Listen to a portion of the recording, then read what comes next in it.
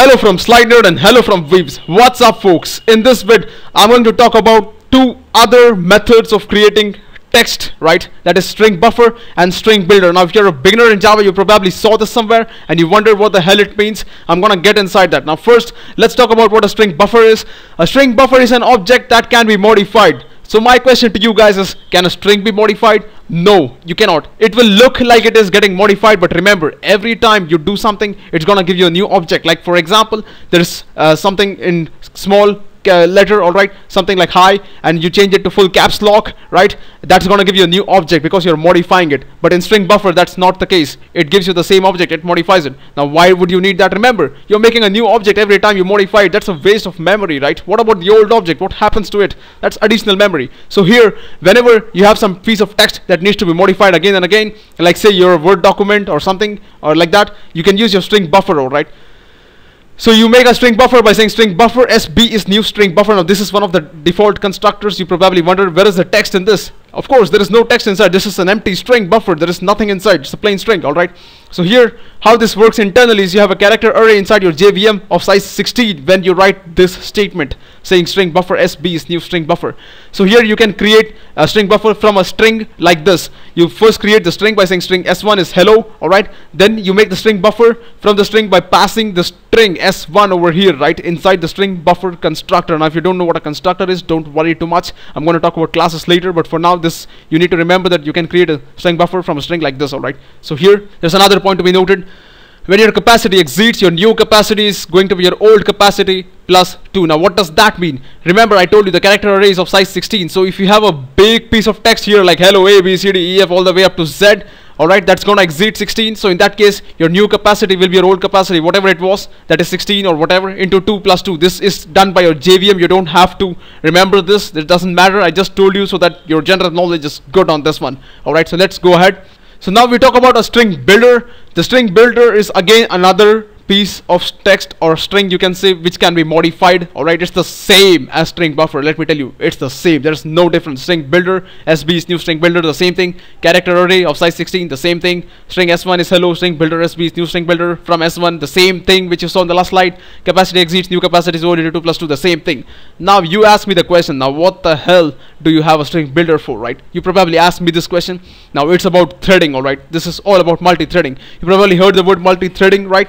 Multi-threading means running several things at the same time. Now let me exactly tell you what's the difference. Now here it says string builder is not thread safe. So first, if you're a beginner, you look at this word thread safe and you're wondering what the hell it means. Let me give you a nice example for this. Let's say there are 5 friends, that is you and 4 of your friends. Alright, now all of you are sharing the same bottle of beer. So each guy gets a turn, right? Like you first drink, then you give the bottle to your friend, then he drinks, and he gives it to her friend and she drinks, so on, right?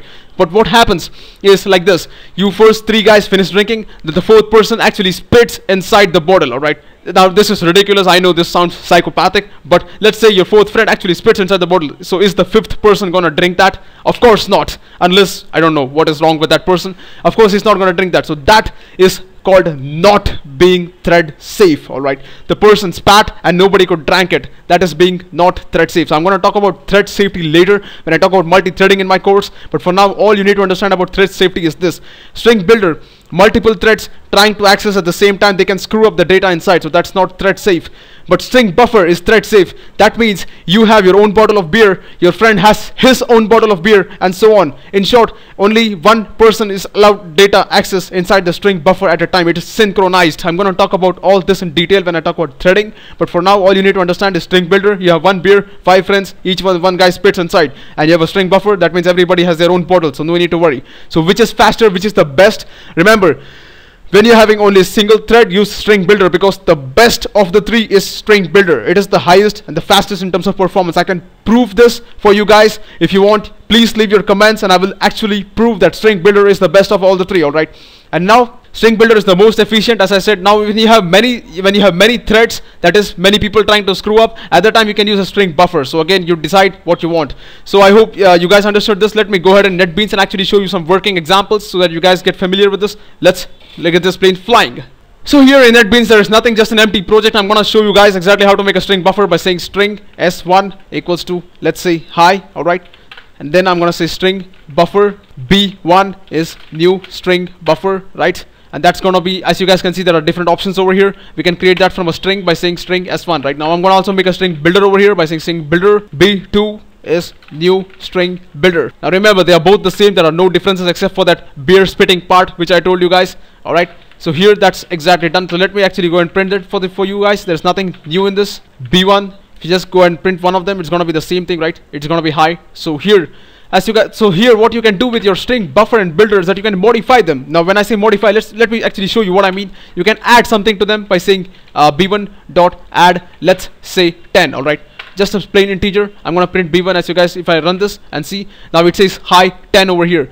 So when you try to modify your string object s1 over here, you do anything with this, it's gonna give you a new object. But here, when you modify it b1, it's not gonna give you a new object. It's gonna use the same object to modify. So that is what makes b1, that is your string buffer, and string builder more efficient compared to your string. And remember, string builder is the best. So I hope you guys understood something out of this vid. If you want a demonstration of the performance of the three of them, you can let me know in comments and I can make a vid on that. Alright, so thanks for watching. I'll catch you guys later. Have a nice day. Stay tuned.